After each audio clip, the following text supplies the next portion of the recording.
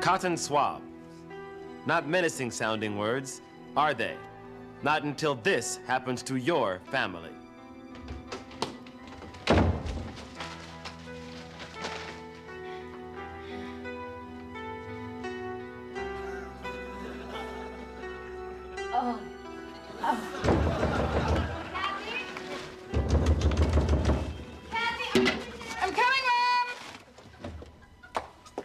Young lady? I told you, band practice. Oh, really?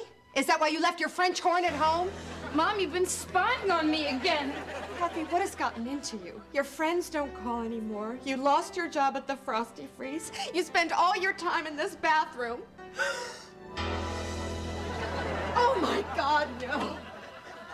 Oh, Kathy, you're using cotton swabs again. How could you do this to your father and me? You won't tell Dad, will you, Mom? I can't take this anymore. You're throwing your life away. Hey, check it out, sis. Long Tip Pharmaceuticals. Ma! Danny, you've got your brother hooked too? I'm holding it for a friend, Ma. Oh, Danny, listen to yourself. What's going on here? Nothing. It's okay, Dad. What's Danny done now? Get off my back, Dad. Kathy's swabbing again, and so is Danny. Come here, boy. Let me see your ear. Ah! Not a speck of earwax. Where'd you get the cotton swabs? Boy, answer me! From you, Dad. Got it from your medicine cabinet. This is your fault for bringing cotton swabs into our house. Damn you, cotton swabs! Good morning. I'm Dr. Philip Larson. There are 3 ways to spot swab abuse before it destroys another life. 1, increased sensitivity in hearing.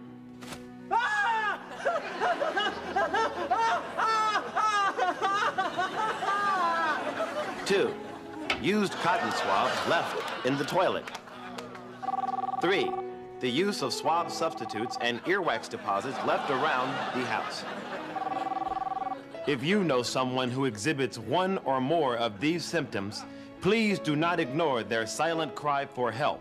Call the Cotton Head Hotline at 1-500-555-SWAB.